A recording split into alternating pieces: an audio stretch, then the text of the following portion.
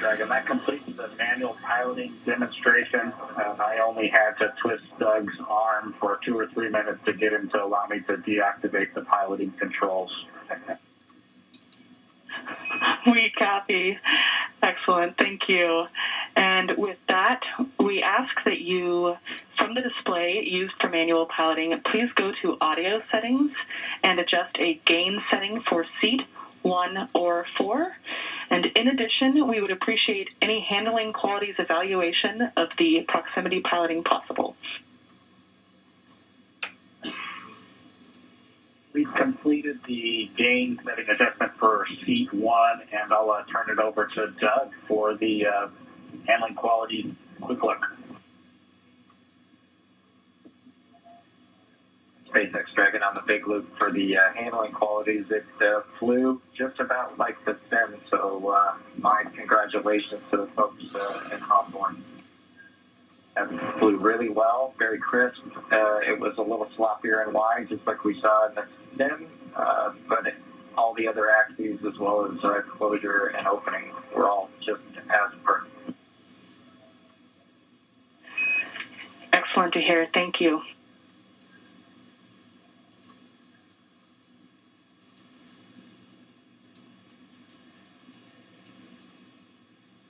Want some quiches? Oh, yeah. I'm piloting it while they're gives landing. You indication of sort of how the design process works. You know, Bob and Doug have had lots of opportunities to test this out and sim it and give their feedback. And pretty cool to hear that their sim experience was very similar to what they saw actually on orbit. Just, I think you said 170 meters away from station right now? Yeah, we're just 176, and I imagine as a spacecraft designer, that's exactly what you want to hear, is the way that I trained you in it here on the ground is exactly how it performed once you're there for the real thing. So the second manual piloting test in the books, Bob and Doug putting Dragon through its paces. Now we're time to put it all to where we get to our endpoint. We're ready to get Dragon docked to the International Space Station. Dragon SpaceX on Big Loop. The ground will be resuming approach shortly. We do plan to hold briefly at waypoint 2, so reminder that crew visors down are not required until the ground is preparing to command the final approach. Thanks, Dragon. We copy. We'll hold at waypoint 2 for a pause, and then we'll get our visors then once you command. We copy. And station, hit station on the Big Loop. As you've heard, Endeavour is resuming its approach to waypoint 2. Chris, you can monitor now for step 2. That's step 2 and 1.104. Crew Dragon approach and retreat monitor. Copy. Step 2 will work.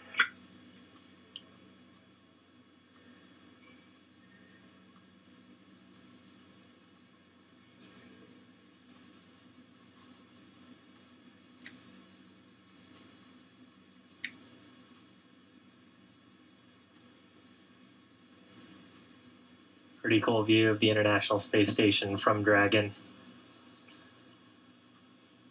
This would actually be overlaid, or rather their controls would be overlaid on the displays on top of this view. And we got to see some pretty cool views from behind. Actually, there's a view right there. You can see the station on their displays. Visors up, Doug in the left seat, Bob in the right seat.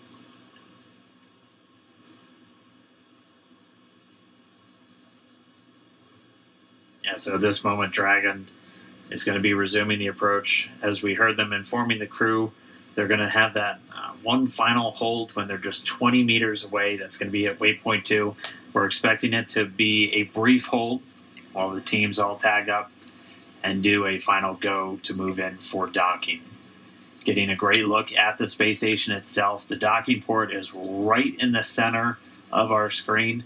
You can see another spacecraft currently docked to the space station, the Japanese HTV spacecraft currently docked to the Earth-facing port, one of those common berthing mechanisms also on Node 2. So Dragon will be the second vehicle to be docked to the Harmony module once it makes its final approach. Oh, no. Oh, God.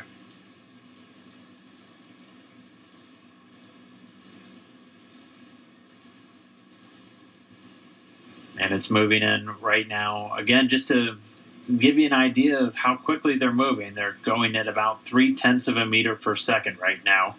And so if you're having any trouble with that docking simulator online, remember to just slow things down a little bit, and your chances will go up exponentially. We just passed 140 meters away. We'll get our live video comm back with the space station momentarily. As soon as we do, we'll bring you back up there. But for now, Bob and Doug continuing to fly in. They're just 135 meters away. The station on the big loop in step 2 review of steps 3 and 4 is complete. Crew on the International Space Station is ready for docking. Station Houston, Big Loop, we copied the review of 3 and 4 complete. International Space Station ready, thank you. Expedition 63 Commander Chris Cassidy giving the report. Station is ready for docking. Yeah, and you can see the trajectory of the spacecraft. There are small corrections that are happening.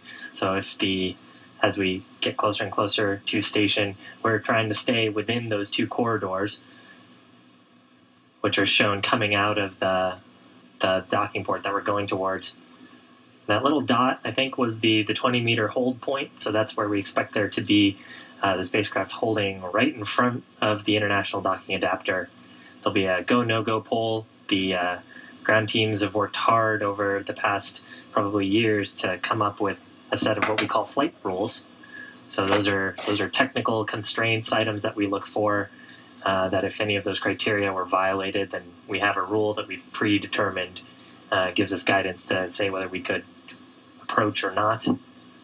So far, our vehicle has been very healthy, but the technical ground teams will all do their due diligence to make sure that it's still safe to approach.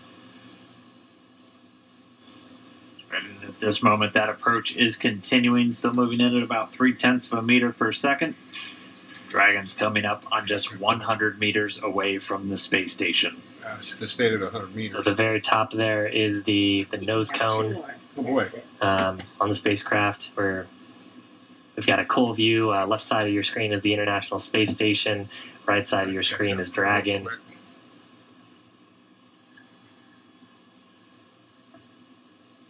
We're inside 100 meters, continuing to close. Again, we're going to have a short hold at 20 meters. Teams will just do a final check, and then they'll give Dragon the go. We're expecting it to be pretty brief. We should get to that hold point in just about 4 minutes, moving at our current pace. I think you can see a meatball and American flag on that on the spacecraft.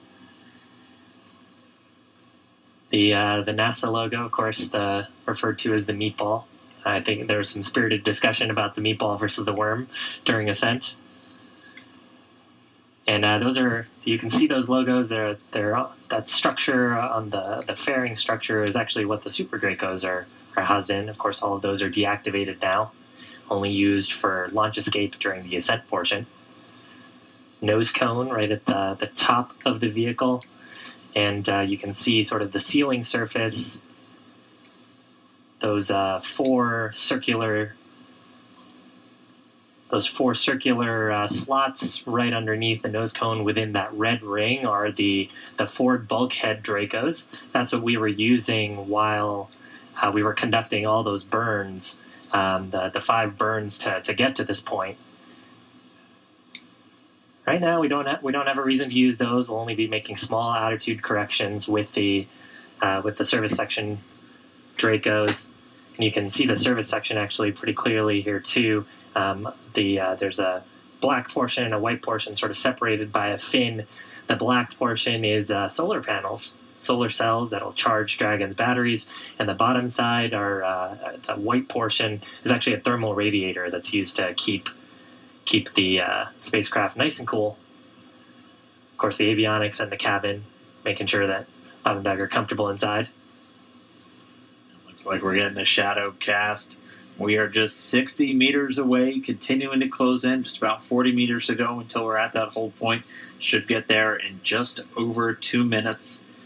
Meanwhile, teams in Hawthorne and in Houston doing their internal go, no-go for docking. They're going to get all the teams polled. Once everyone's go, we'll be able to give Dragon the final go-ahead for the vehicle to autonomously fly in and dock with the International Space Station. Should be coming up on waypoint 2 arrival in just about 1 minute, 45 seconds. At this point, it'll be 20 meters away from that docking port. The International Docking Adapter number 2 attached to pressurized mating adapter number 2 at the very forward end of the Harmony module. Right there on the right around the center, you can see the forward hatch. It's got a window in it. You can see a couple of handles, and there's some features that look sort of bronze-ish. Those are the pedals that we were talking about earlier as part of the soft capture system. So pretty wild too to see. We're so close that we're getting shadows from the station on Dragon. Wow. And we're getting these views of Dragon's approach from 2 cameras that are right next to that docking adapter. And the movement's a little jarring at times. These cameras are being commanded by a person at the Cronus console in Mission Control Houston, and they send some very basic function commands to the camera, which it then executes automatically. And so they're continuing to follow Dragon in, so we do thank them for their diligence to give us these views of this historic moment as we are just less than 30 meters away from docking. Right above the NASA meatball logo, you can see 3 of the service section Draco thrusters. That's right, 12 in all. So the 4 of those clusters spread around the vehicle, used for a lot of the attitude control and any small translational maneuvers like we just watched Bob and Doug execute with their second manual flight test. Yeah, and actually oriented in a way, too, where if you were to lose some of those thrusters, you still have redundancy and control in those axes. That's part of the reason why they're sort of at the angles that they are. All right, so we should be getting to waypoint 2 right now.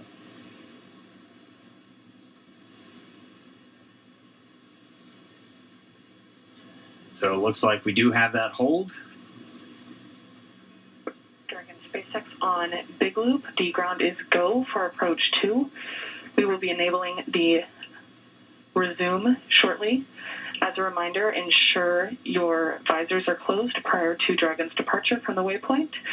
And once Dragon is inside, the crew hands-off point, retreat, and breakout are not permitted. And for your awareness, we have sunset in a little less than 8.5 minutes.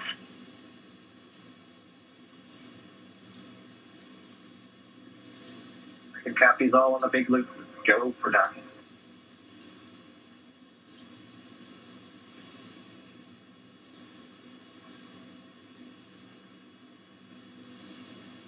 So Doug on the spacecraft confirming their go for docking. They're going to put down their visors. Got some instructions there about the crew hands-off point that we had talked about earlier. That's a point where we don't want the crew issuing any commands to the vehicle. It's about just about 2 meters away from the docking adapter. I believe the number is about 1.7 meters. Station Houston on the Big Loop. Houston and station are now go for docking. Chris, you can monitor for steps 3 and 4. 3 and 4 in 1.104 crew Dragon approach and retreat monitor. Copy steps 3 and 4. Next Dragon on the Big Loop. Our visors are down. Copy, visors down.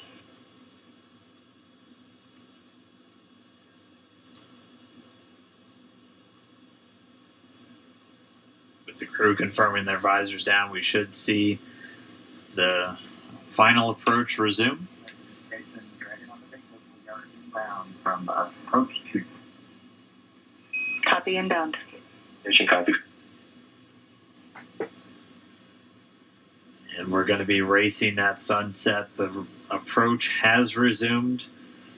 Dragon closing in. We're inside 20 meters. And yeah, that crew hands-off point should come up in about 3 minutes or so. Right before we get that final docking, it comes about 20 seconds prior, or just about 2 meters away from the station still. And that's just the crew not issuing any abort commands. At that point, it would be too late. and so any aborts would be executed automatically by Dragon itself.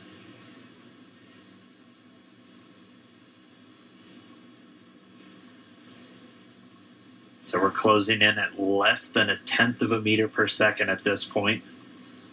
You can see the service section Draco is just doing all these very small, minor attitude corrections.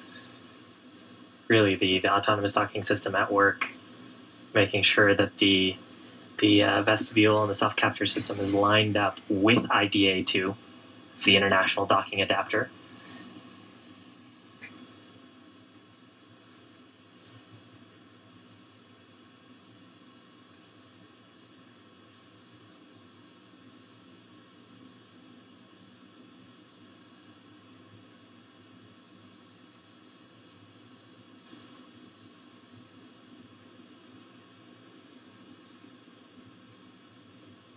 You can see much more clearly there the hinge mechanism for the nose cone. Those 4 black circles are the forward bulkhead Dracos, not to be used at this time. And then, of course, the pedals of the soft capture system.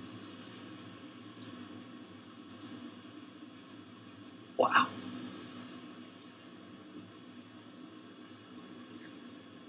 Dragon on the big loop. We're inside 10 meters. We cannot make out the docking target, but we do see the outline. We copy and concur, 10 meters. Right, we're less than 10 meters away. Again, we're closing at that rate of less than 1/10 of a meter per second. We should be just about 1 minute 45 seconds away from docking. There's a center line camera right in that middle, so that you can see where the forward hatch is, and right in the middle of that there's a window and there's a center line camera that is aligned with the center of the vehicle and the center of the docking mechanism. So that is what the autonomous docking system is using to line up with sort of a cross hatch, cross target on the docking port. Again, the forward docking port on PMA2, or the pressurized mating adapter. We are just 5 meters away. Again, we're racing that sunset. This Dragon continues to close, 4 meters to go. Those shadows of the space station on the vehicle.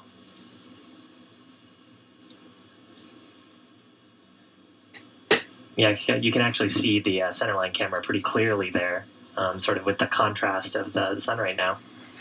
3 meters to go.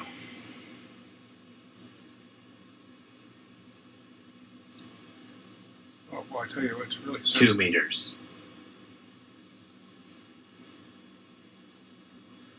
We are inside the hands-off point, the chop, the crew hands-off point. 1 meter to go.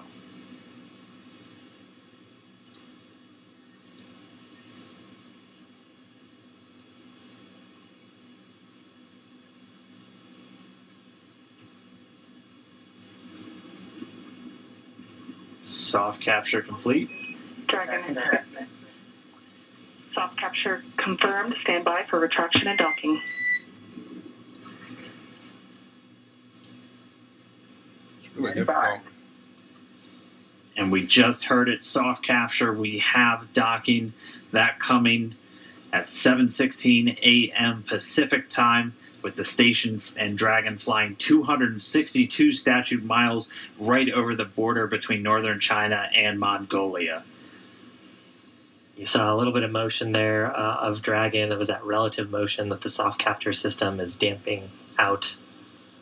Once that motion is clear, then the soft capture system will be retracted, and Dragon will go for hard capture.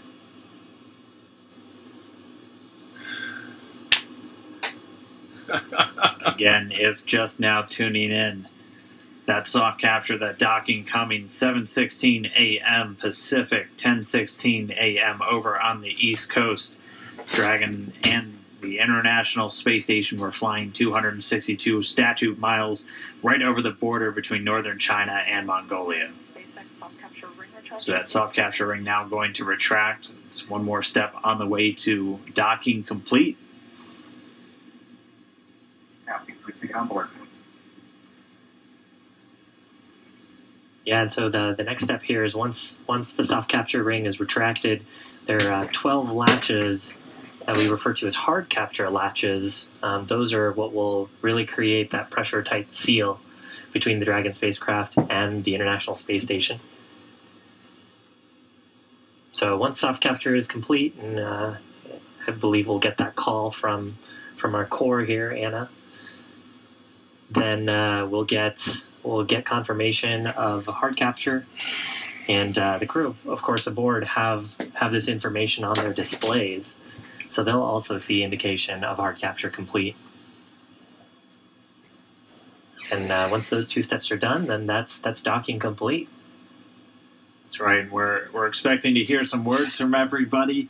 A pretty monumental moment. I mean, for Doug Hurley, he's returning to where he last docked almost 9 years ago on the very last space shuttle mission, now commanding the very first commercial spacecraft to deliver astronauts to the International Space Station.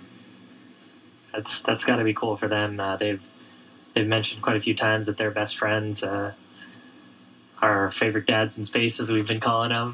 This has got to be really cool for them. It's got to be really cool for their families too, watching this. That's frustrating. Okay, that's it.